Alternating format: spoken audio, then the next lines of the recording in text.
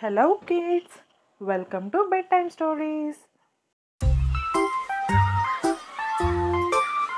Today's story is Two Otters. Across a dense forest there lived two otters. These otters had the habit of quarreling among themselves on their catches. Once the otters had a big quarrel on a big fish. They happened to eye at the same time. The first otter said, I had seen the fish first, so it is mine. The second otter retaliated, I had my paws on it first. It is mine. The first one replied, don't make me a fool of me. It is I who killed it, so it is mine.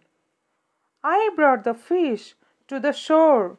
It is mine, shouted the second otter. Thus the argument continued. A jackal was watching the show from a distance and decided to bring it to an end.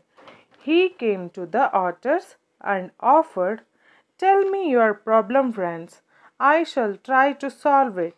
The first otter said, look, dear jackal, it is I who saw the fish first.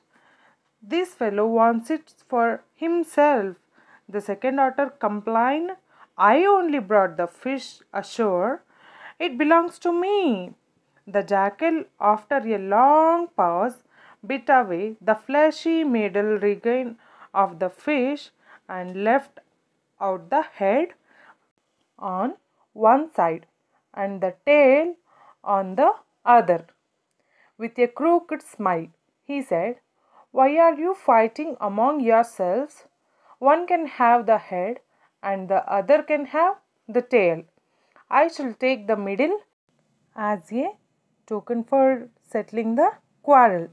Saying this, the jackal took the fleshy middle and left the remains for the otters. Only now did the otters understand the effect of quarreling. The moral of the story is, quarrel among friends leave them as a losers. So we should not fight each other. This is the end of the story, kids. If you like the story, please do like the story and subscribe to bedtime stories. Have a great sleep. Bye bye kids. Take care.